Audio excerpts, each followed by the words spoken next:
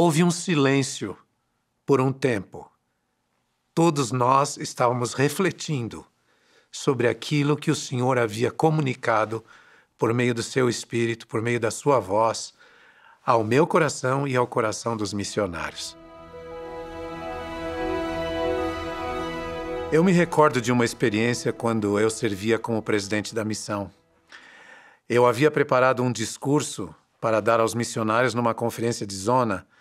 Me pareceu que era um discurso muito bom, pelo menos eu achei que era um bom discurso. Na manhã da conferência de zona, eu acordei com um sentimento claro que eu deveria rever tudo aquilo que eu havia preparado. Conforme eu fui estudando, eu comecei a sentir um sentimento duvidoso, um sentimento de que não era aquilo que eu deveria dizer. Naquele momento eu ouvi a voz do Senhor de uma maneira cálida, mas bem forte, dizendo para mim que aquilo que eu havia preparado não era exatamente o que Ele desejava e que Ele estava pronto para me ajudar a dirigir o trabalho da maneira dele.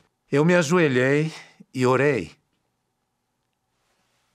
E o Senhor então me dirigiu para a seção 33 de Doutrina e Convênios, que é uma revelação dada ao profeta Joseph Smith, quando o Senhor chamou através do profeta 2 jovens para pregar o Evangelho e deu direção específica de como eles deveriam fazer.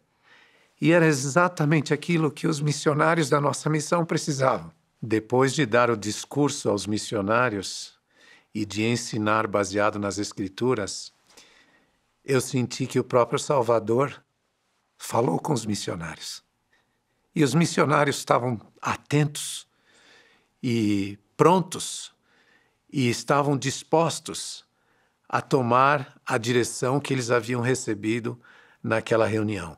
Houve um silêncio por um tempo. Todos nós estávamos refletindo sobre aquilo que o Senhor havia comunicado por meio do seu Espírito, por meio da sua voz, ao meu coração e ao coração dos missionários.